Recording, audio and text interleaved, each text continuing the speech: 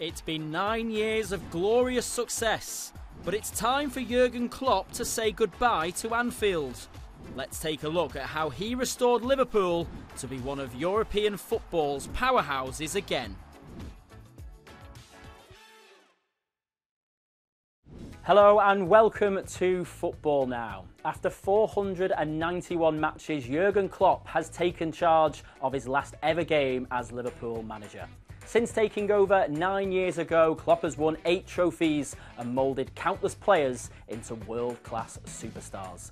He won the heart of the red half of the city by restoring the magic into a club that struggled for success in the years prior to his arrival. Let's take a look back at how he did it.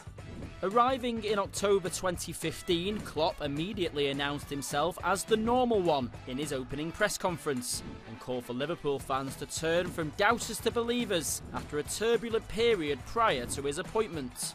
With the aim of getting the club back into the Champions League and competing for trophies, he began to build a new squad in his own vision. Some of the recruitments he made went on to become some of the most iconic players ever to wear the famous red shirt. It's hard really to think of, in that first part of his reign, too many players who came in and didn't excel at Liverpool. I mean, Sadio Mane, I suppose, was the one who started it all off. An incredible player for Liverpool. And of course, when Mohamed Salah came to the club, it just sort of was the perfect synergy of him, Roberto Firmino, who obviously had been brought in by the previous manager, but really came into his own under Jurgen Klopp. And that front three was incredibly special. One of, if not the best front three in the world. Virgil van Dijk and Alisson Becker, obviously, I think were the two big ones that I guess took Liverpool from being a very good team to being a great team, and they're still amongst the best in the world in their position. And then Trent Alexander-Arnold, obviously not a signing, but someone that Klopp brought through and nurtured from being an academy youngster to a really talented first team player, a generational first team player, I suppose, for Liverpool. Silverware success finally arrived in 2019. After finishing runners-up the year before, Klopp's team bounced back and lifted the Champions League trophy in Madrid. 12 months later, Klopp delivered Liverpool their first ever Premier League title, 30 years after the club's last English First Division win. His final season in the Anfield dugout may not have been the fairy tale Liverpool fans were hoping for, as their title challenge fell apart as the campaign reached its climax. But an emotional send-off after his final game demonstrated the impact his huge personality has had on one of England's most famous clubs.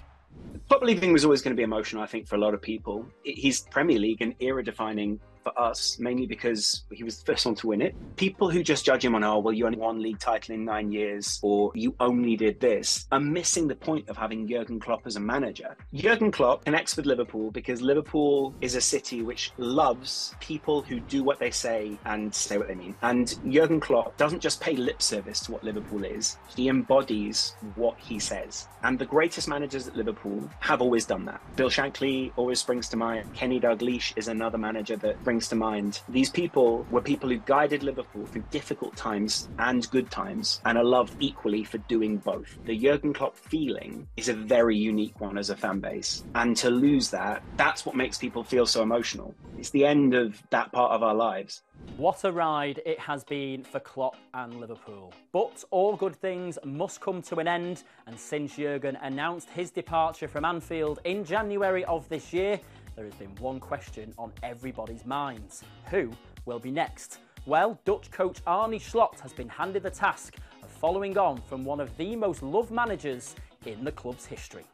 Well, first of all, I have to congratulate all the Liverpool supporters that they are getting Arne Slot, which in my opinion, and of course I'm a little bit biased, but is going to be the best coach, or is the best coach at the moment here in Holland. Give him some time, because of course Jurgen Klopp has got big shoes to fill, but I think he's going to do great in his own way. I don't think he's going to imitate Jurgen Klopp, he's going to be himself. So he's a great guy, he's tactically, he's very good. He's been the best for us. Those 3 years were the best years as a Feyenoord supporter since I was a supporter, and I'm already 40 years old, so Arne Slot is the real deal.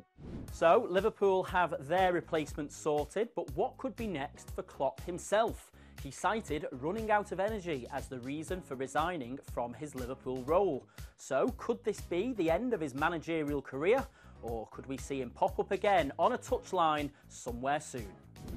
I think he's the sort of person who like Pep Guardiola, is a bit of a football addict. He does need a break. I think he looks like he needs a break, but I can imagine it won't be too long before he's itching to get back out there and manage. I suppose if the rigours of managing in the Premier League or in a top European league are too much at this point, then international management is probably the way to go, isn't it? So I think Germany seems like probably the general consensus is that is where we will end up at some point with the Germany national team. I don't think it's the end of him in management. I think he's too much a football addict to give it up completely. It's been a nostalgic time for Liverpool fans as the Jurgen Klopp era and his 9-year reign at Anfield comes to an end. What do you think is next for Jurgen? Do tell us your thoughts using the hashtag #FootballNowKlopp. That's all we have time for from our studio here in Doha. We'll see you next time. Bye for now.